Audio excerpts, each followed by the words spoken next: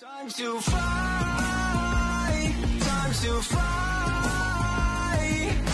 Never give up, we won't retreat. The ones who stand after. Hello friends, and welcome again to another Street Fighter Duel video. So guys, the other boss or the third boss in the event has came in, and it's one of the most annoying bosses actually, and it's Sagat. And the problem with Sagat that he stuns a lot, and you need a little bit of RNG to do some runs to not get stunned or ruin your combo. Even if you get stunned, you can continue your combo unless he stuns your units and interrupts your combo. So we're gonna go and check the lineups. Now I'm ranking at 12. It's a decent lineup. I broke the 3 billion, which is really good. And I will show you the lineups that helps. Not only one lineup that I depend on. One lineup is pretty much awesome, which is the Fire Aidon, and this is what we need to run. But the other lineups did pretty much good damages, and it got me absolutely to a higher rank. So the first lineup which I'm running is Fire Aidon, and you need to be understanding one thing. You need to play with him which jury which will help him a lot on him. Now you can replace her with somebody else like Rose or any other unit that can buff the attack. You can play Mayor Cody. Mayor Cody also works, but for the sake of survivability we're playing her because he restores his HP back and he doesn't die and evade death a lot. Now I'm playing an A rank Gouken. If you don't have A rank Gouken, you can play Able or Suit Able. They will survive, or you can put any pseudo or sub tank, whatever you want, like Honda. Honda will be immune a little bit or once or twice maybe in the battle, and then he will die and you can continue. You can use the C2 of Rich Honda.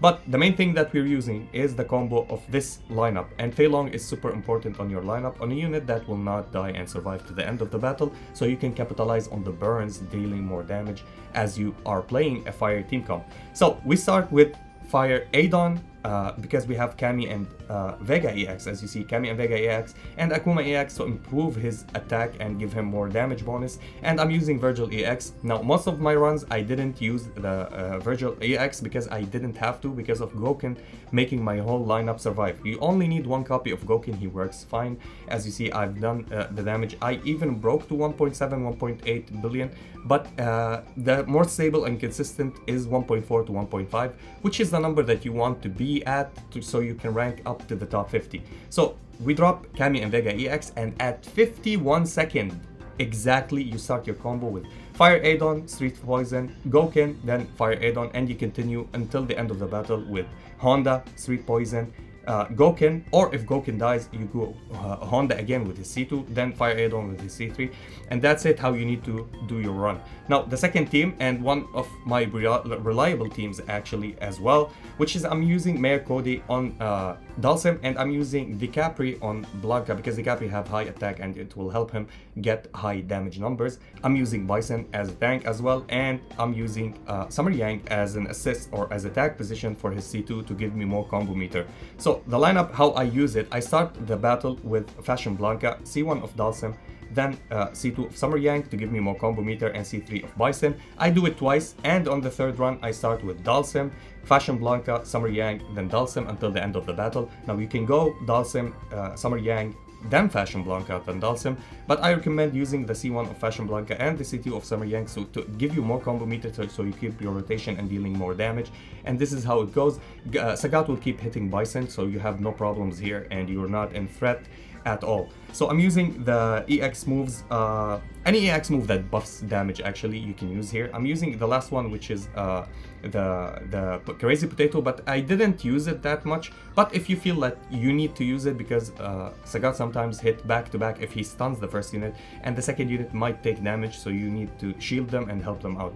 And on the third lineup, I'm using Gorma Kalakan. Now you can use Gorma Kalakan at A rank, or you can use Eva Ryu here at A rank, also works. And this lineup actually does insane damage. Now why I'm using Elena? Elena, her passive with the 6 out of 6 cards will give her the opportunity to give your lineup a combo meter at the start of the battle, so you can capitalize on that and deal more damage with the time bracket that you have. So I start with Viper, Elena, Able, then Viper, or if Able is stunned and you want to use a C2 or you see that it doesn't fit, you can use Viper, C1 from Abel, and C2 from Elena, then C3 from Viper, whichever you want. The C2 of Elena is really good because it will boost up your defense. And this is how we go. And with the passives of Gormagalakan, we'll add more damage because it will buff our Viper, and it will deal a little bit of damage. As you see, 23 million damage with him at SS, which is really nice. It's not that bad. If you have Eva Ryu, I recommend playing Eva Ryu because he will drain the combo meter from Sagat, plus he will hit a little bit harder.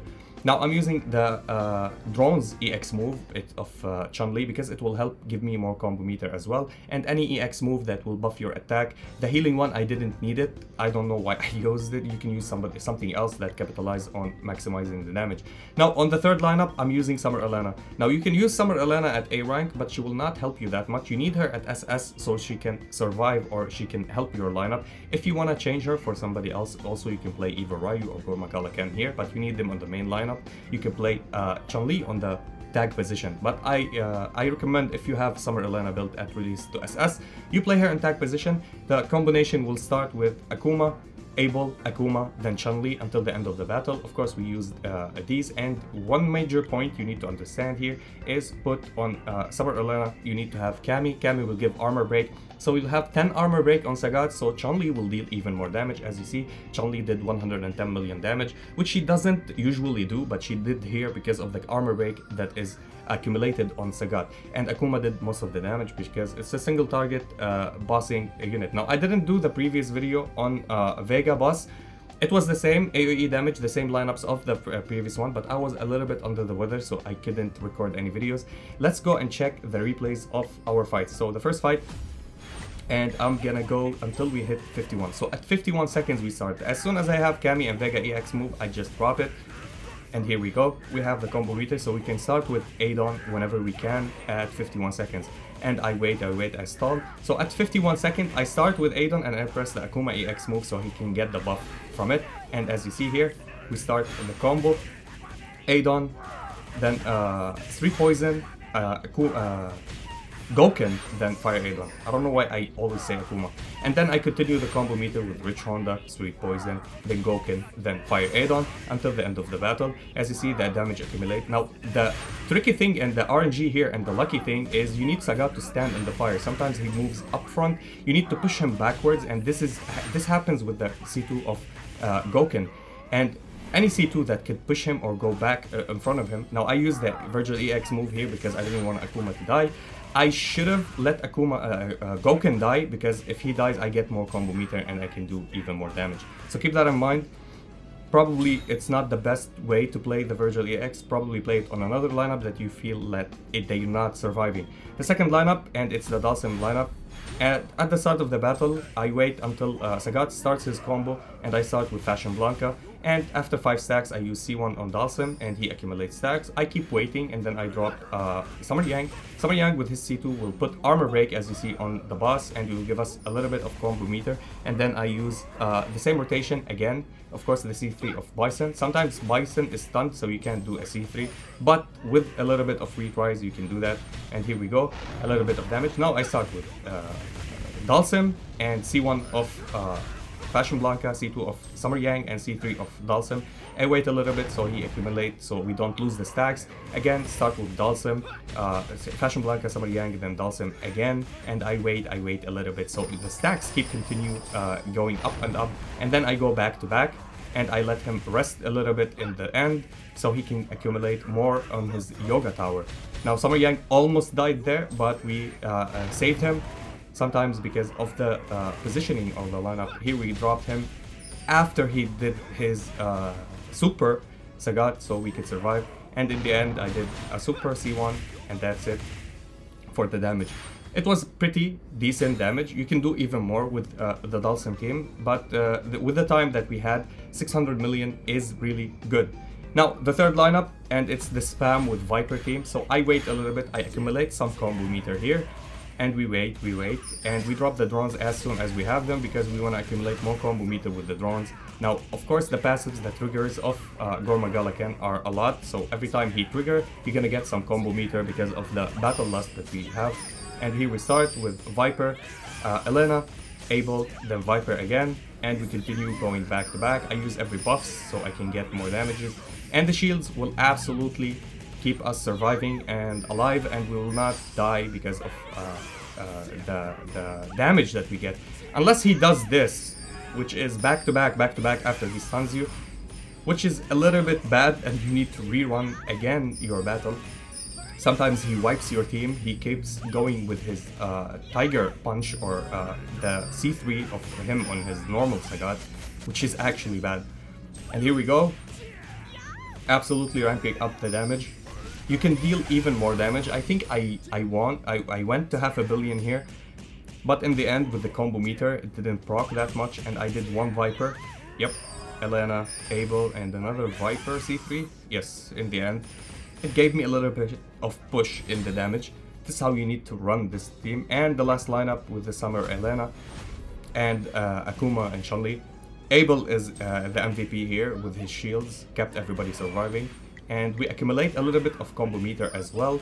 We know that Chun-Li give us a lot of combo meter, but again, we don't want to run out of combo meter because with Akuma you go so fast with the combos that it drains your energy bar quickly.